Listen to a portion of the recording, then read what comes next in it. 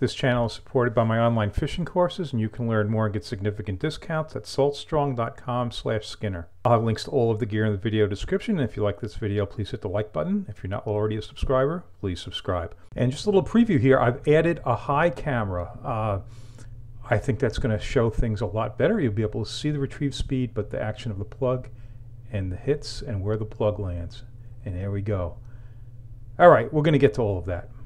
And I'd appreciate some feedback in the comments as to whether you like that camera or, prefer it up front instead. Oh, and my day started without the alarm clock going off like it was supposed to, and that just knocked me off balance because it set me behind on the time. This is my first cast here. I would like to have made that first cast earlier, but I rolled over and it was later than it was supposed to be. And no, it wasn't the AM PM. People have said it's AM PM, but it wasn't the problem. Anyway, I'm getting a late start. And you'll be able to hear that I'm a little bit winded because I've been pedaling so hard, and I had really high expectations for this trip. And here comes cast number 2.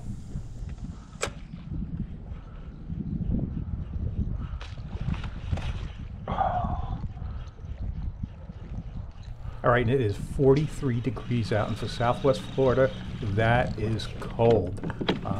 But the thought is that the fish will have been pushed up into the canals, off the flats, to try to get into some areas that are warmer, because those flats that are like 2-3 feet deep at most, the water temperature drops in a hurry. So hopefully I have found where they are.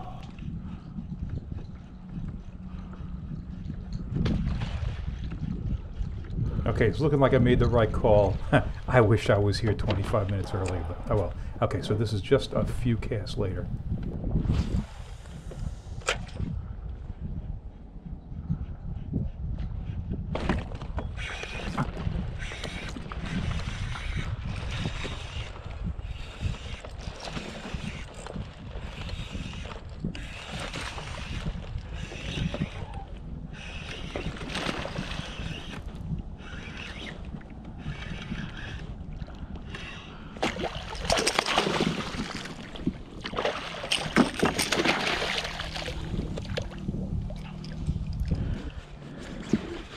Okay, to look at that from the high view, that plug actually hit the mangroves on the way down. That's how close to the shore it is. It drew right there, just hit the mangroves. All right, and we'll go back to that camera when it makes sense to do so, especially to get the retrieve and the plug action on there. All right, this first cast here, and this probably happens, I don't know, once every 2 trips. When the bail engages, I'm going to have a little issue with the line. And of course, there's a fish there. Come on.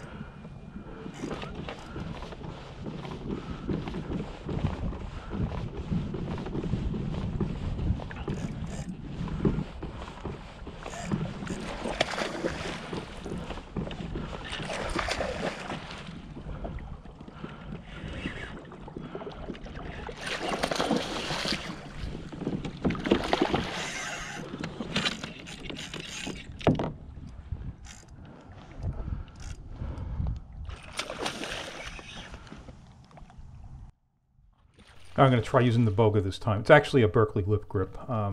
It actually works quite well. I should have used the net. That leader is right in the sharp areas, and he cut it. I should have gone with the net. All right, live and learn. And yeah, I use 40-pound leader material, but the gills and stuff, they got sharp stuff up there up front, and they can just cut that. And a friend of mine uses 50, gets that cut once in a while. But yeah, I'm sticking with 40. Yeah, had I netted that fish, I would have been fine. Okay, and listen to the sound of this cast. Okay, I'm sure many recognize the sound of a big knot. There it is, going through the guides. Okay, I've got like 3 other outfits behind me. This one's going to get racked. I've got one with a lure and a tactical angler's clip. Going to put that plug on there, and you know what? I'm going to make a drift and not catch anything on that drift with the tactical angler's clip. I love those clips. I just didn't get anything, so I'm back to a loop knot here. And if anyone more experienced with this kind of fishing is doing well with a tactical angler's clip for this kind of fishing, I'd like to know about that.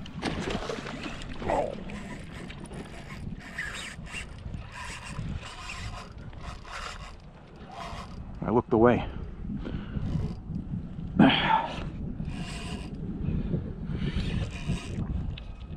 I'm assuming Jack, because I was so far off the shore.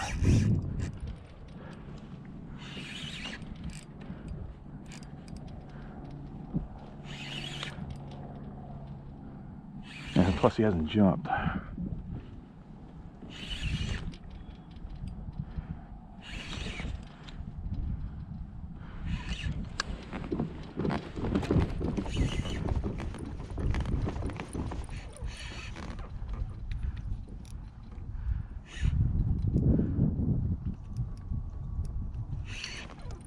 Big Jack, wow.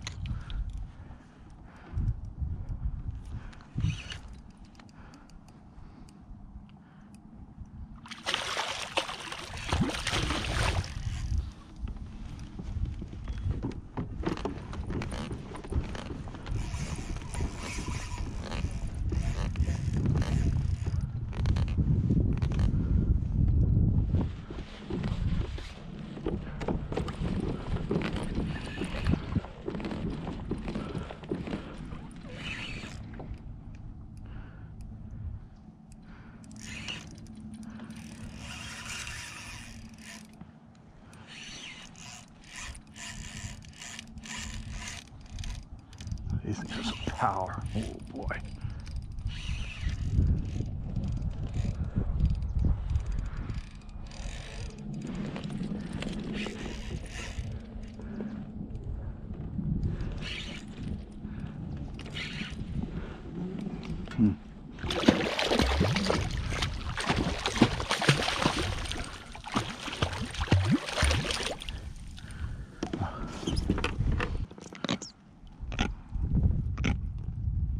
It's okay.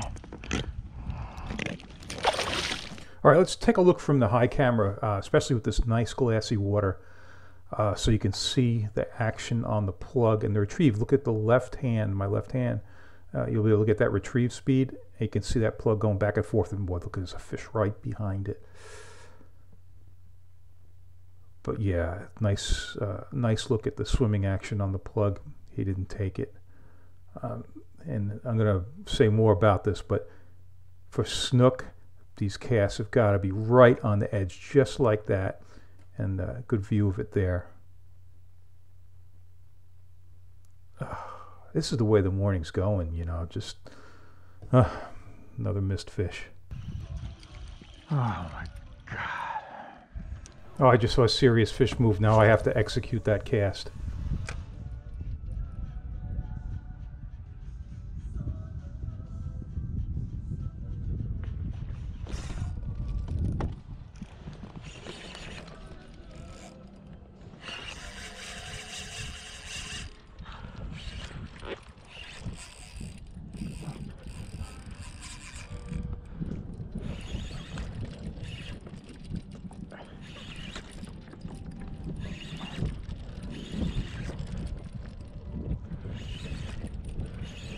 Snook.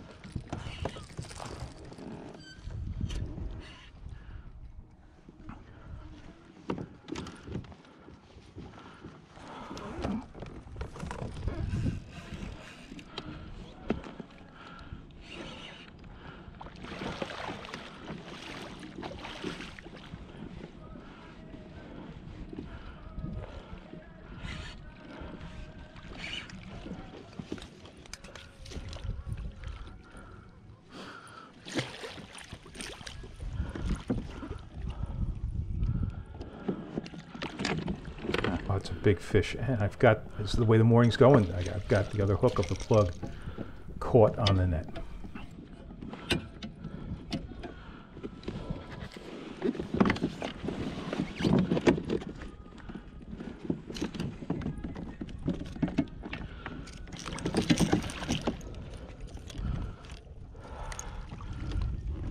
Sometimes you screw everything up and you still do okay.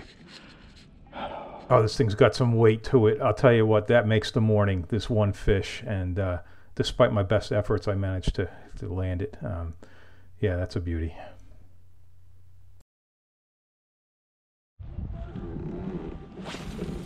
Oh, boy.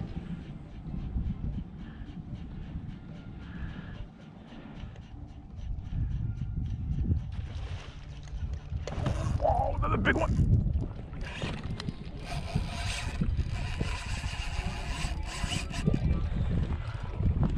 He's going right for those mangroves. Wow. Try to hold him out.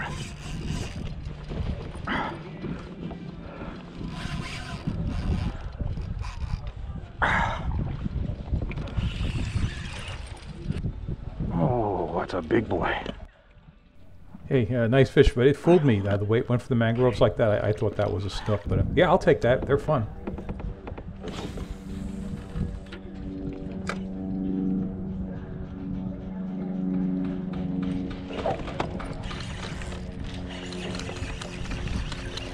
Nice snook, come on.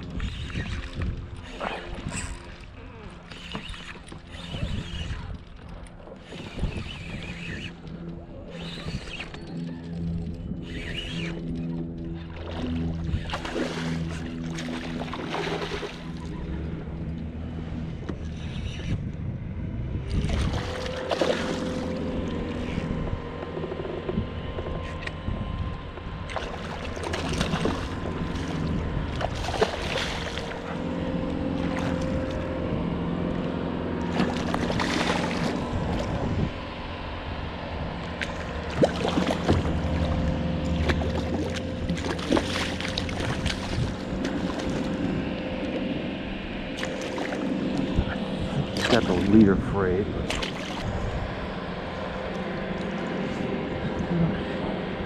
It's not a bad fish. Nice. All right, let's get some high view in there where I've got a decent angle. Yeah, the audio on the high view isn't any good. I need to fix that somehow. It's real clunky. All right, yeah, you can see left hand. There's that retrieve. But you know, more importantly, good look at the plug there. You know, something about this casting where you need that accuracy, trying to get in really, really close to the shore. You know, once that plug has left the rod on a cast, you can't make it go farther, but you can make it go shorter. So basically, I try to overthrow just a little bit and then feather it and try to drop it where I want it. Okay, so we can watch where this next one lands. Shit. And you heard my reaction there. You know what? If you fall 8 feet or so off the shore, you might as well just not waste your time retrieving. You need to be closer, like that.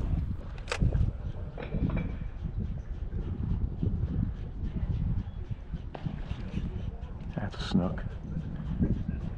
And most of the time, the hits do come a little farther out. I guess they follow it, or you know, you're not actually landing right on them. Maybe they're 10 feet away. It takes them a little time to come out to it. But it just seems like if you don't put that plug in real tight, you just don't get the hits.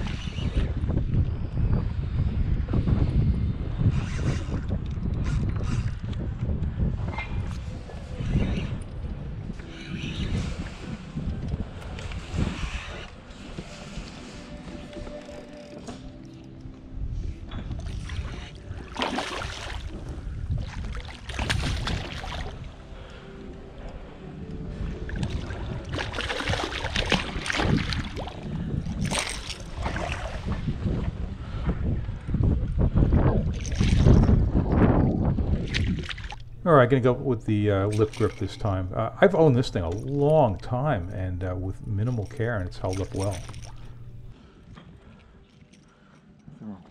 All right, the high view of bad versus good cast. Just no good. You know, you could see there, that thing might have been 10 feet off the shore. Yeah, and you know what? Hey, cranking it in fast like this, it doesn't mean I don't get a jack, but it was probably very unlikely I was going to get a snook. So I don't want to lose ground. I'm drifting. Just get it, burn it back, throw it in where it belongs.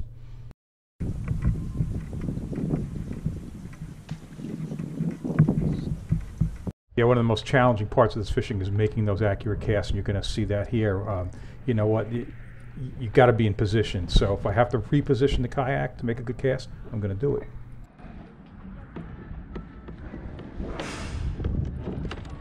Oh, come on, man. I got a fish in there, and I just can't get a... I got to make a good cast. I got the wind, I got the current.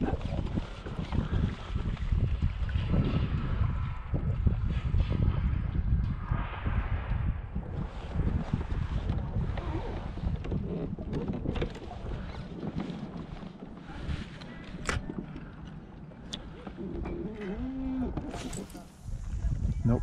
Oh, good cast. Come on, come on, come on, come on. Hurry up. That's the way it works. That is the way it works.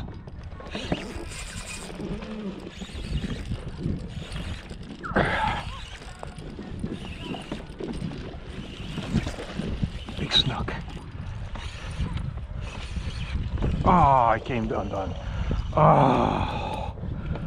Alright, well, at least I executed. Whew. You can see waves from that fish coming at the kayak. That was of the class of the bigger one that I landed. So, oh well, you know, I've been hanging on to those bigger ones. Can't hang on to all of them.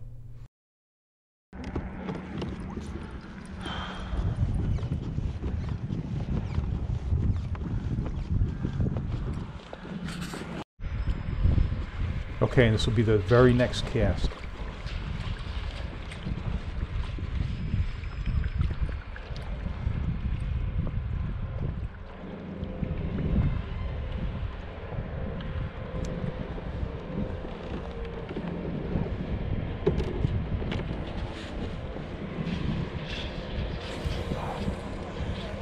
Oh, perfect.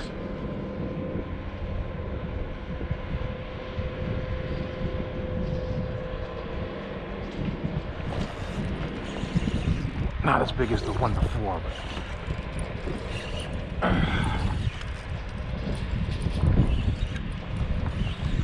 think the sun is warming that shoreline.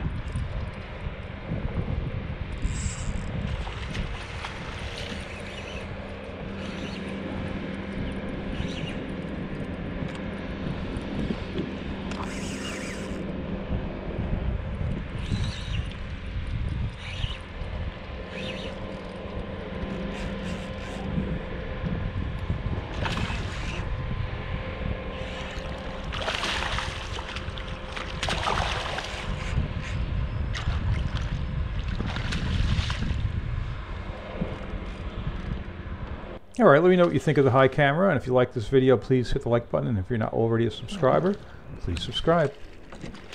Oh, nice. Alright.